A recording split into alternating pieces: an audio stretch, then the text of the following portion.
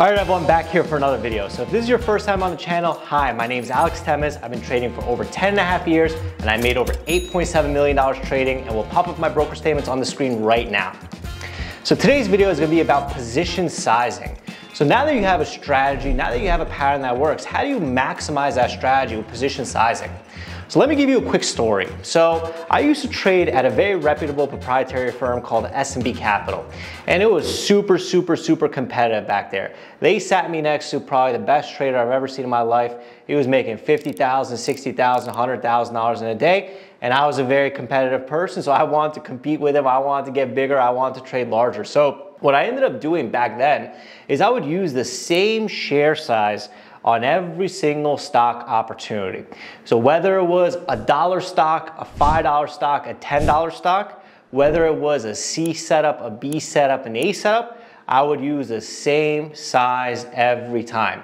For argument's sake, let's say it was 50,000 shares, right? And what would end up happening is I would make $50,000, lose $40,000, make $80,000, lose $60,000, make $100,000, lose $80,000, make $40,000, lose $20,000. It was very inconsistent because it made no sense to use the same size on every single stock.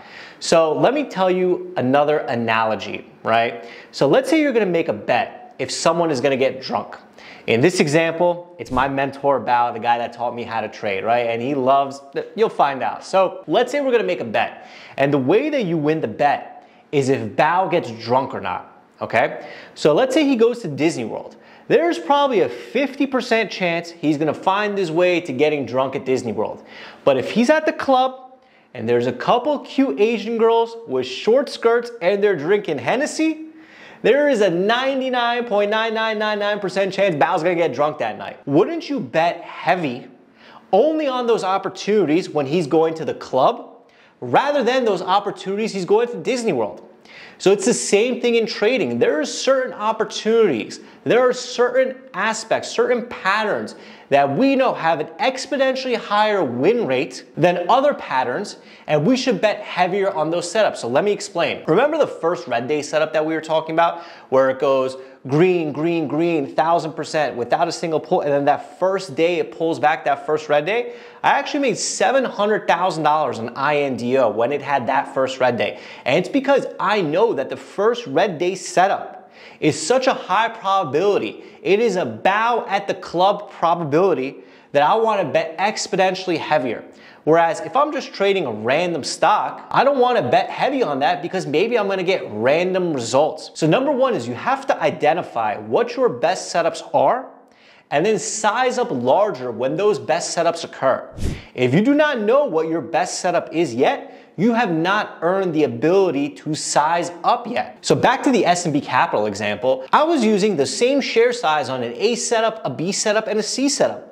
So it's no wonder that I was kind of inconsistently trading until I figured out what to do. So number one is identify what your A setup is, your B setup is, and what your C setup is, and size in exponentially larger based on those setups. So for example, just for argument's sake, on a C setup, maybe you should be using 1,000 shares. On a B setup, maybe you should be using 5,000 shares. On an A setup, maybe you should be using 30,000 shares. That's how exponentially your size should increase based on the setup. So for a first red day setup, I'll use 100,000 shares. For a regular short into resistance, maybe I'll use 20,000 shares. And if it's a scalp, maybe I'll use 5,000 shares. So based on the opportunity, if it has a higher probability of working, you want to size up larger. If it has a lower probability of working, you want to size up smaller.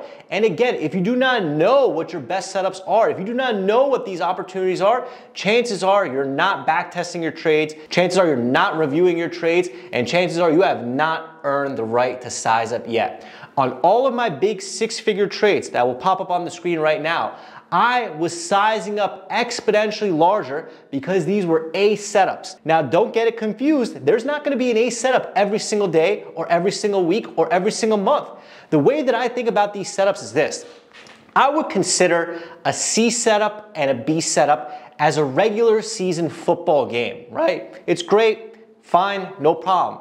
But when that A setup comes up, that is called the Super Bowl, okay? And you want to make sure that you got enough practice during the regular season games, the C setups and the B setups, that when that A setup Super Bowl comes, that you just hammer it right over, right? So that's the most important thing to understand is number one, grade your setups and size up exponentially larger on those higher probability setups, because if the win rate is higher, if it's a bow at the club example, you know there's a 99.999% chance it's gonna work, wouldn't you bet the farm if you could? If I knew something had a 99.999% example of working, like bow at the club with a couple of girls, Hennessy, I'm gonna mortgage my house, I'm gonna sell my kidney, and I'm gonna bet it all because I know that that setup is a high probability, right? So that's the number one thing to understand. Now, let's talk about when and how to size up now that you've identified this opportunity. I'm gonna give you two examples. One is on MNPR, right? Which was a stock that was moving earlier this week.